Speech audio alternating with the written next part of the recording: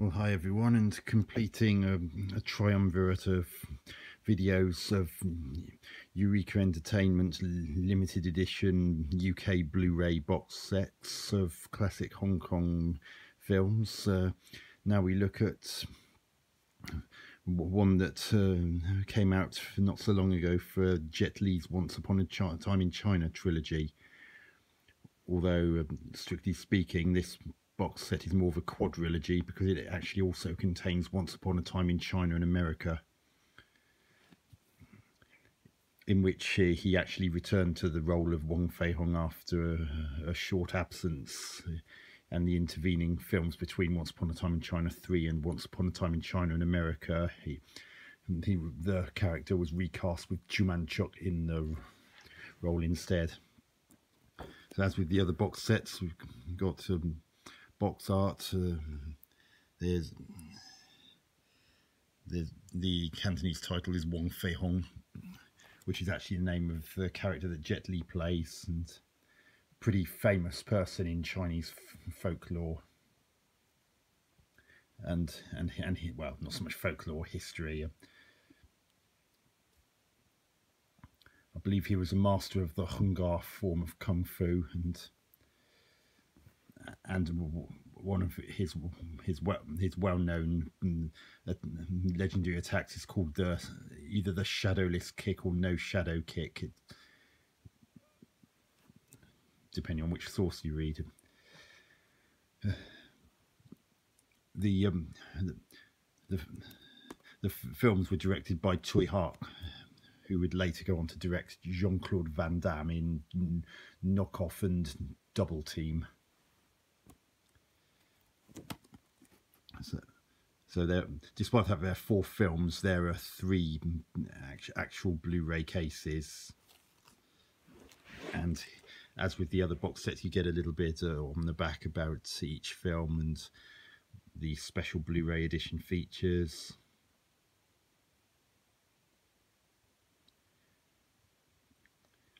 And all 4 of the films have the collector's booklets similar to those in the other 2 box sets I discussed in my 2 most recent videos. And there's the spine.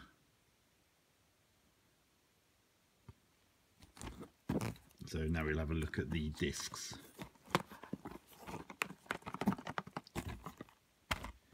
So here's the one for the first film. Got Jet Li playing the title role, and this film is probably one which brought Jet Li to a wider audience in the West, or otherwise outside of the outside of Hong Kong, China, and the like. And other notable guest stars include Kent Cheng, who anyone who's seen the Jackie Chan starring film Crime Story will recognise him as the main antagonist of that film, and Yun Bu is also has a role in this film, and an actress called Rosamund Kwan also plays 13th Aunt Peony in these films as well. So each of the Blu-ray cases has the outline of the film and the extra bits and bobs that are on the disc. The film came out in 1991, 29 years ago. Unreal.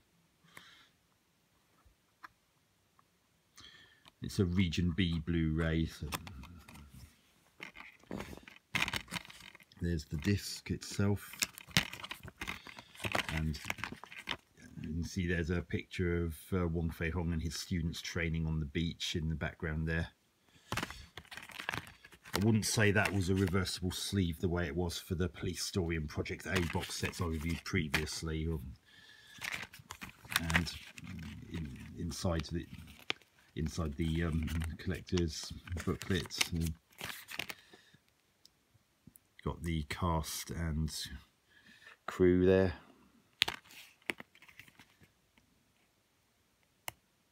There's Kent Cheng, Rosamund Kwan, and Yun Bu, I'd mentioned just moments ago. Wu Ma is a regular of a lot of Sammo Hung's films.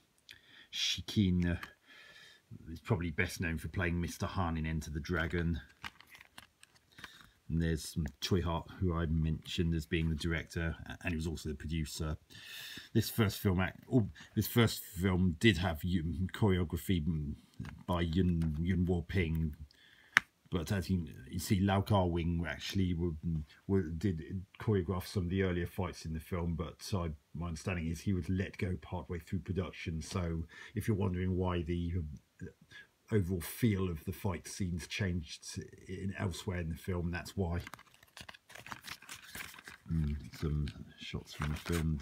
As with the other collector's edition booklets in the other two box sets, there's a little bit about the film and how it came to be and so forth. And pretty much relaunched a sudden interest in period kung fu films after it had fallen out of favour about a decade earlier.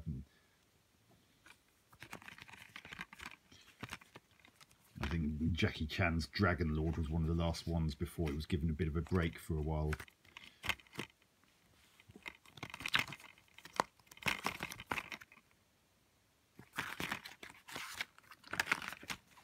There'll be viewing notes and production credits and the like. Eureka have done a really good job of restoring this film and the other films. Yeah, onwards to the second film in the set, Once Upon a Time in China 2, which came out the following year, 1992. And if there's one thing that's rare about sequels, is when you get one that's quite often deemed superior to the original, but this is definitely one of them. It's more cohesive and I believe had far fewer production issues than the first film did, even though Yun Bu decided not to be a part of this and was replaced with Max Mok, or Mok Soo-chun.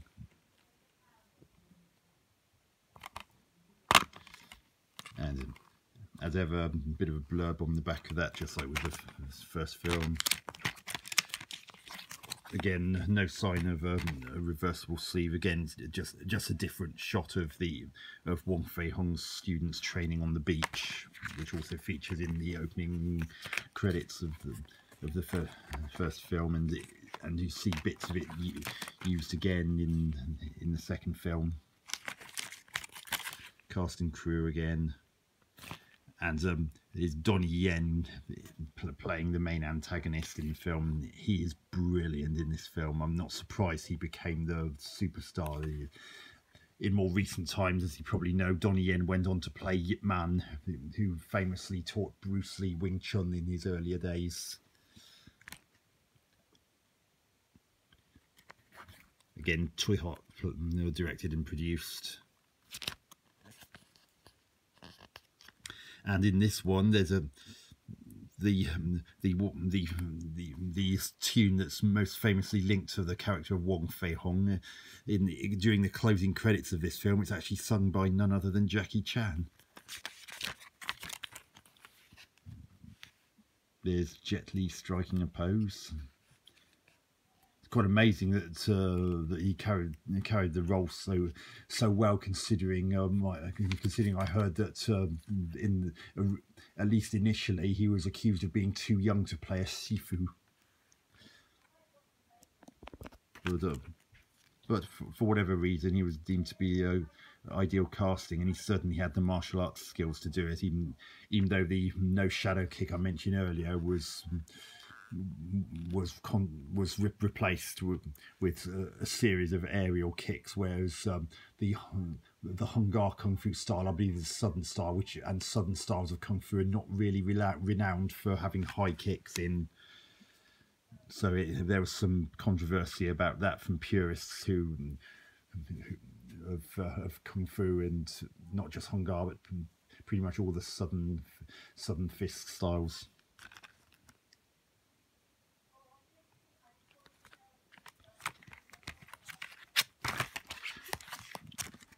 And another bit about story about it.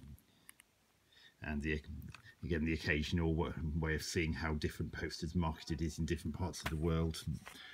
Possibly not quite as extensively as in the other two box sets I reviewed.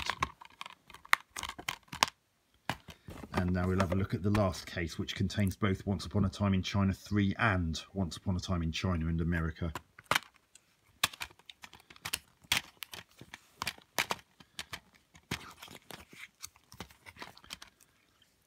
Again, not a reversible sleeve in this. Although it's a different picture from the shots of the students training on the beach this time. And cast and crew in the collector's booklet. This time it's got both the films listed out here because they're both in this section. There's a second disc containing Once Upon a Time in China and America, and there's the one for the third film. So 4 discs in total, despite it being marked as a trilogy. Although the first film and especially the second film are considered classics, the third one has somewhat polarised fans of the genre, because the third one seems to take more of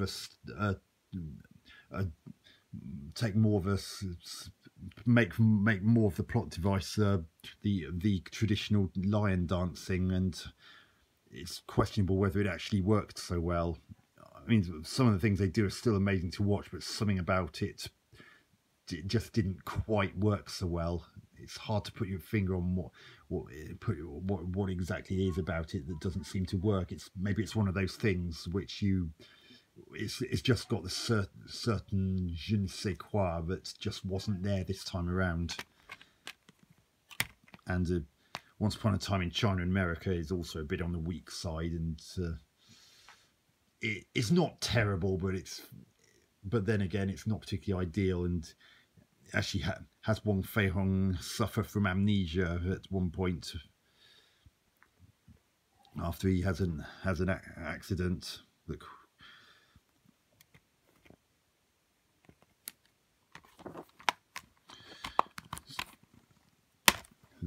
As far as I can make out, this box set, like the other two I've reviewed, is also out of print. So, especially as this one's got 4 films in rather than the 2 that were in the previous one, if you're intending to try and get hold of it, expect to have to pay a pretty high price for the privilege.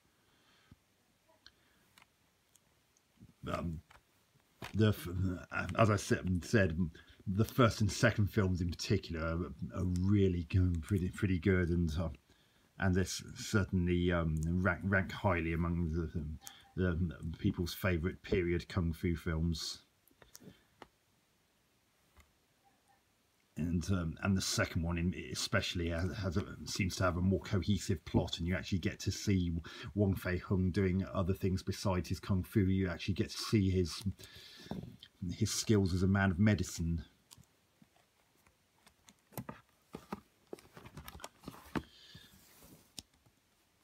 I mean, even though the third film and the Once Upon a Time in China and America are not quite in the same league as the first two, they're still worth having as part of this box set, and there are far worse films out there than these.